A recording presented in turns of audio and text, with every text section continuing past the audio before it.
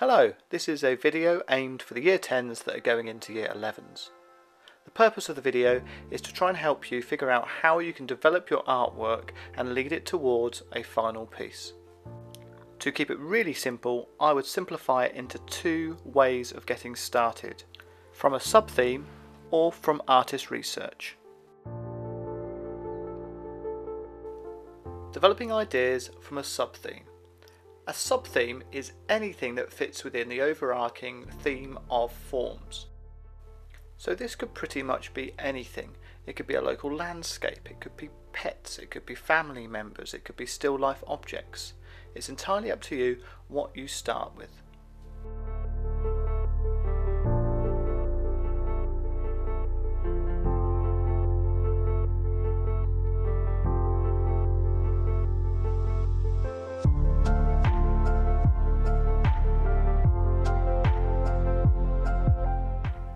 So these next slides are my own photography and paintings.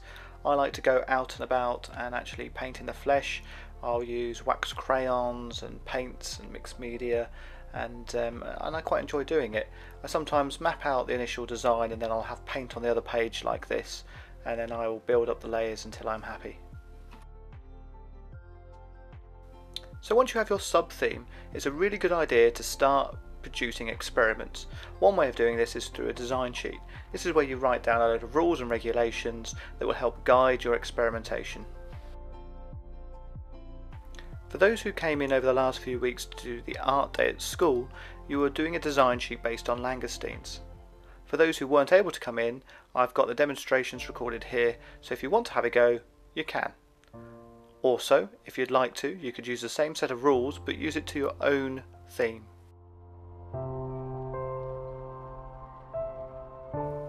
The first experiment was a no-look drawing. This is where you do not look down at your paper at all, and all you do is you keep your eyes fixed on the object that you are drawing.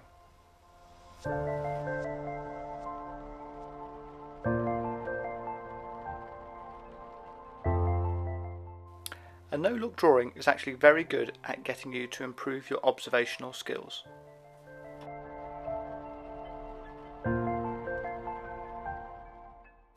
The second experiment that we had a go at was to do a one-line drawing. This is where you keep your pen on the page and you do not take it off. This will create a very unusual but quite a stylized way of drawing.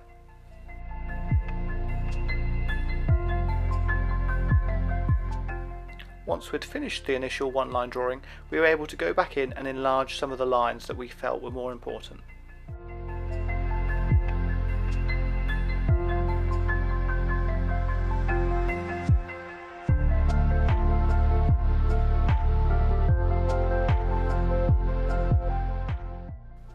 The third drawing was another one-line drawing, but this time, once we'd completed our one-line drawing, we were able to go in and add tones using dots. The closer the dots are together, the darker the tone will look.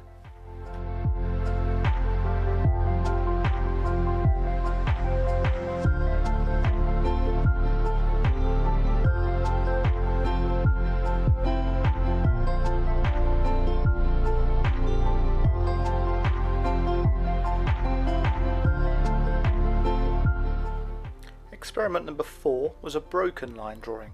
This is where your lines do not quite join, you leave gaps in between. Once we'd completed this broken line drawing, we were able to go in with highlights with a white crayon.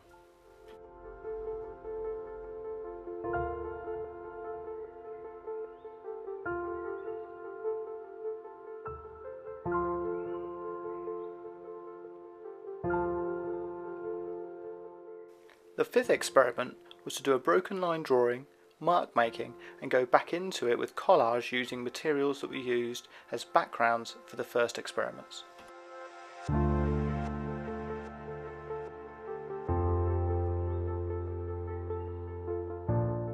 We then finished the day by creating our own designs based on some inspiration from an artist called Patrick Heron.